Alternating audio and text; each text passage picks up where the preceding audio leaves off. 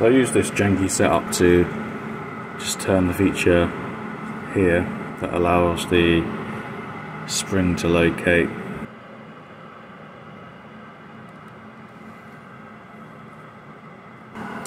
For that I just use this tool, this is the same tool I used on the piston for the piston ring slot. So yeah, I just pushed that in until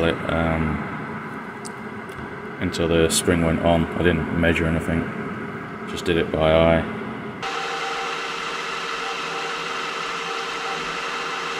This is the start of drilling the ports. I have the engine frame fixed vertically in the vise. I am drilling 2 holes. One will be the exhaust port and the other creates part of the input ports. And the access created to do this at the top will be plugged as a later process. The ports are counterbored larger. One to enable a decent sized plug to be used in order to permanently block off the hole, and the other allows for exhaust piping to be inserted if desired.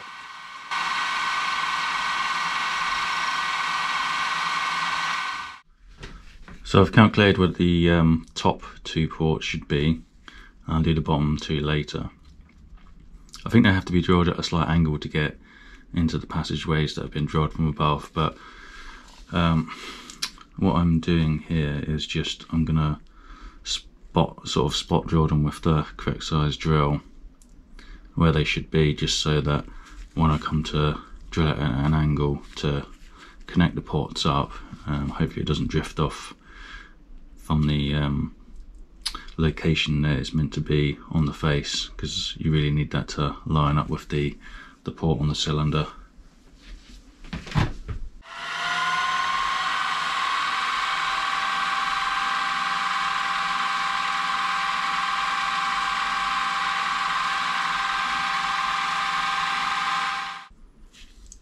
I think what I'll do next is locate and drill in the same fashion the 2 ports on the bottom, and then I'll work out how I'm going to hold this and what angle I need to connect the ports through.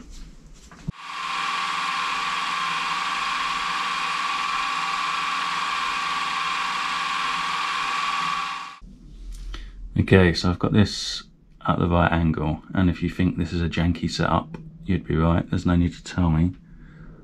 If you're scared, just shut your eyes. So we've got some feeler gauges here propping up the top of the main body here to keep it level. Got a parallel to give us some angle, and a clamp to clamp it down. And guess there's nothing else left to do other than send it.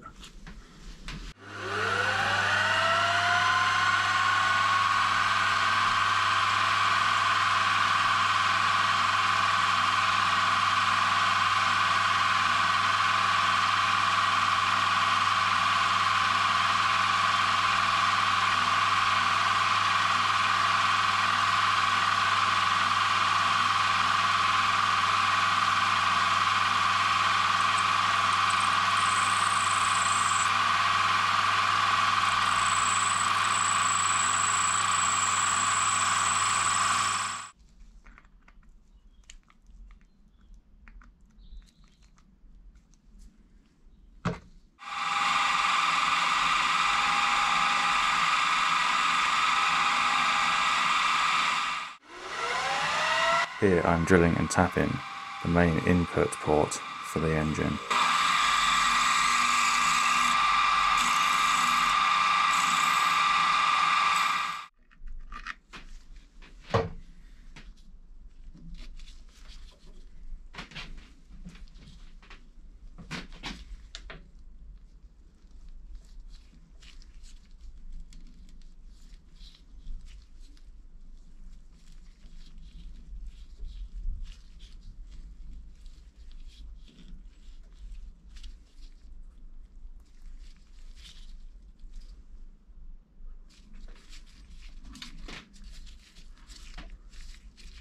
The cylinder lagging is a thin sheet of painted aluminium that finishes off the look of the cylinder.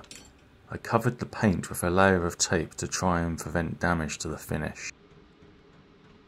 Using the vise, I put the initial bend in the metal to allow fixing to the flat parts on the side of the cylinder.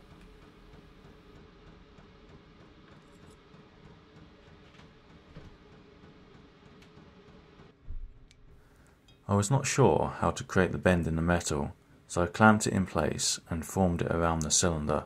I had to file down the width of the lagging so that it fitted between the two cylinder end caps. This means my cylinder length is a little undersized. I did not consider the interaction with this part during machining.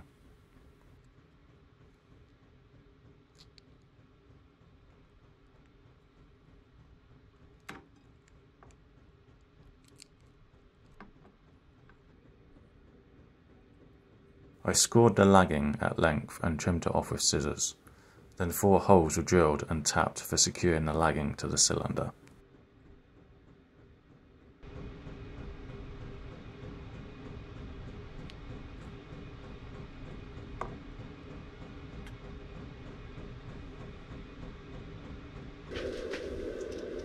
So that was a fairly fiddly part to make.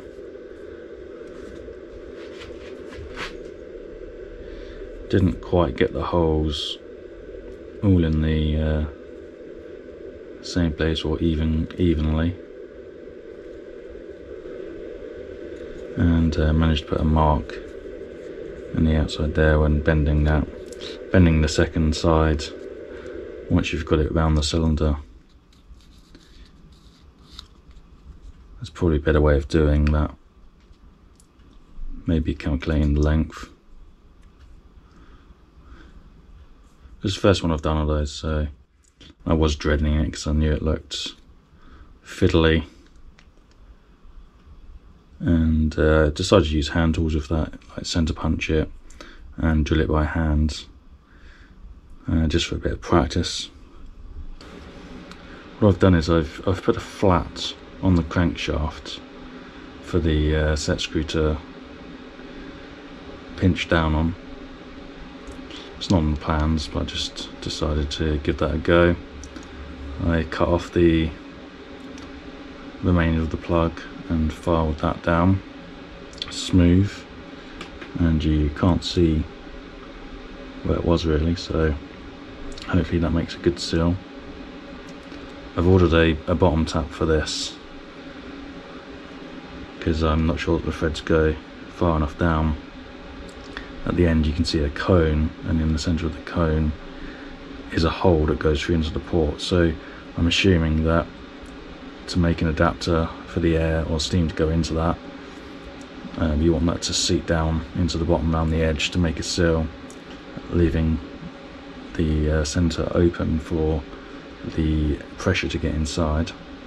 I've also marked and drilled from the bottom 2 mounting holes. And additionally, I removed the cylinder and wasn't happy with how the pistons were sliding inside the cylinder, and after some investigation I decided that the groove for the O-ring was not wide enough. It was deep enough, but the O-ring couldn't get fully seated in there because it was hitting the edges and it was protruding much further than what it was. It doesn't protrude much further than the size of the piston, and the piston is a fairly close fit in the cylinder anyway, so you only need a little bit of protrusion there just to take up that extra slack. So next up, the plans call for a hole to be drilled where the crankshaft goes through. It's a little oil port, so I'll go over to the mill and set that up. I took a file to the frame to remove any rough edges and to round off any sharp radius edges. I then sanded the surface and cleaned with alcohol solution ready for painting.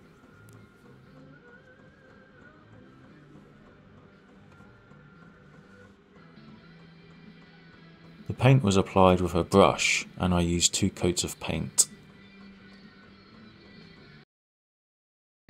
All of the other parts were polished using metal polish and a rotary tool. The key here is to take a break when the part gets too hot to hold. In addition, hold on firmly to the small parts, as they tend to fly off and lead to hours of hide and seek.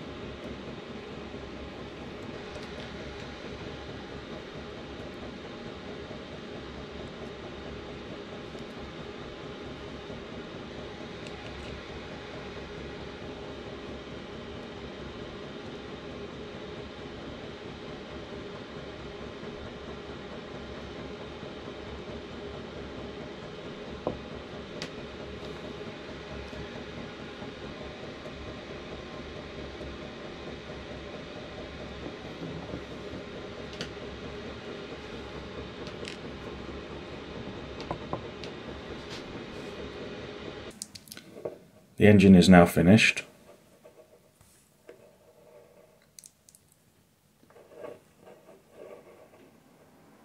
I drilled the oil port here to enable the crankshaft to be oiled.